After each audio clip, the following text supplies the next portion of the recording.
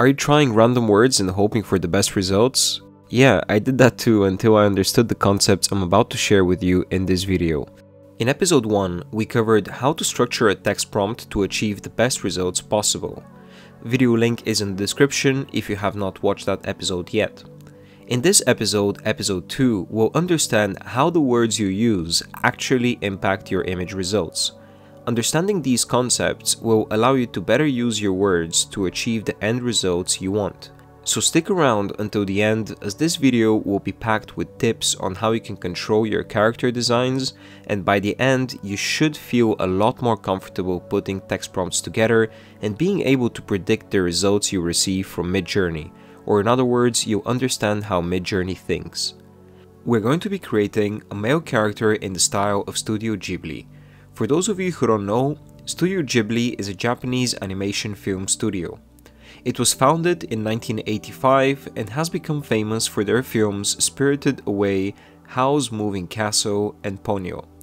It has also become a very popular style with Midjourney users as it produces beautiful results, both character designs and landscapes similar to the ones displayed on your screen. Now in Discord, let's begin our character design. I've written out our prompt, and again that follows the structure of style, in this case Studio Ghibli, main idea, which is character design portrait, cute and happy male, and followed by the details, ambient city background. I'll be running this prompt in the test version of Midjourney, and I'll be doing an aspect ratio of 2:3. Aspect ratio is actually a very important parameter for the image result you receive. Depending on what you are creating, vertical and horizontal aspect ratios will likely give you significantly different results, where one will give you much better compositions and details than the other. So experiment and see what works best for your image. If you're struggling to obtain decent results in horizontal aspect ratio, try vertical and vice versa. Since we are creating a portrait here, I've chosen vertical aspect ratio as that in my opinion produces much cleaner, well-composed results overall for portraits. Running the prompt, these are our results.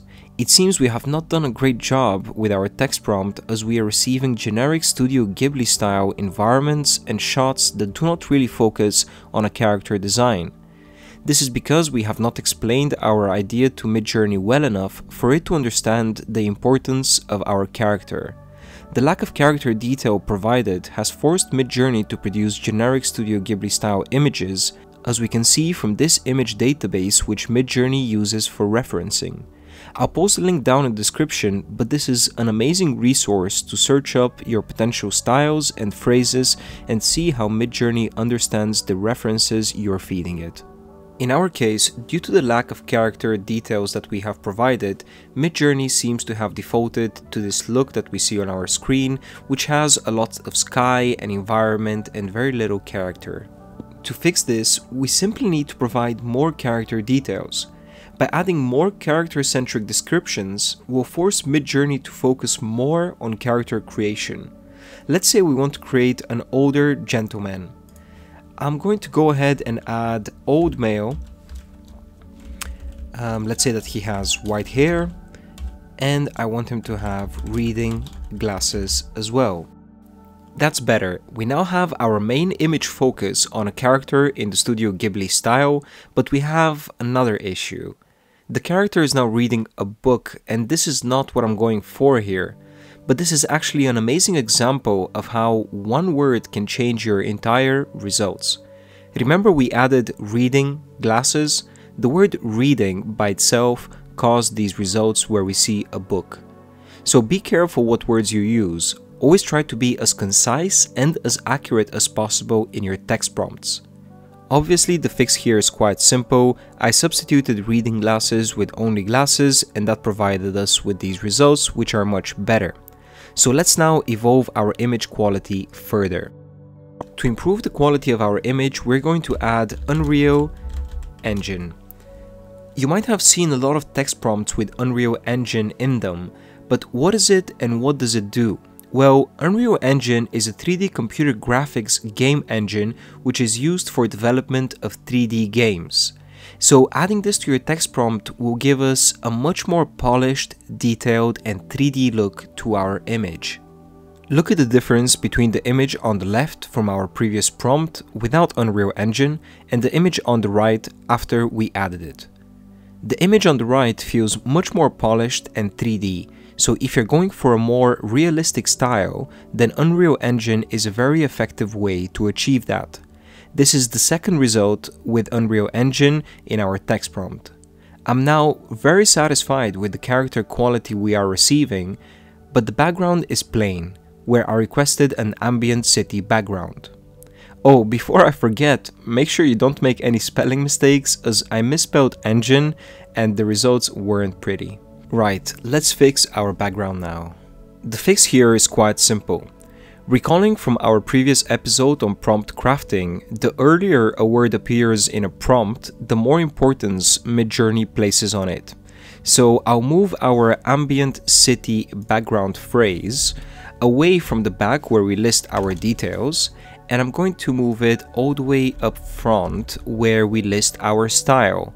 And I guess that makes sense for it to be a part of style, as we are describing the background style that we are going for. And that's perfect. We now have our 3D character in the city setting that we wanted. You can see we have a very realistic render on the right and a little more cartoonish render to the left. Both are very nice and clean compositions, and I'm happy with these results. A very important concept I want to convey to you is that when making changes to your text prompt, there is no guarantee that you receive the composition that you want. However, the better you understand how Midjourney works, the better probability you have of receiving the results that you want. In my opinion, you should think of it in terms of probability. Before I moved the ambient city background to the front, I was receiving a city background once every maybe 10 images. After I moved it to the front, I was receiving beautiful city backgrounds maybe every 8 out of 10 images. You need to keep on re-rolling and see if the changes you've made to your text prompt deliver consistently better results. Before the final tip, consider subscribing if you've enjoyed this video. Finally, it's worth mentioning that if I rerun the exact same prompt with the style of Pixar, for example, the character now looks to be of Western descent rather than Asian descent as before. This is likely because Pixar is a Western animation studio, and thus the references Midjourney receives when looking up Pixar are Western characters, compared to more Asian characters when looking up Studio Ghibli. So again, think about the meaning behind your words. It's very important. Interestingly, is it a coincidence that our character looks a lot like the founder of Studio Ghibli, Hayao Miyazaki? Words can carry a lot of meaning. Think about it, and thank you for watching.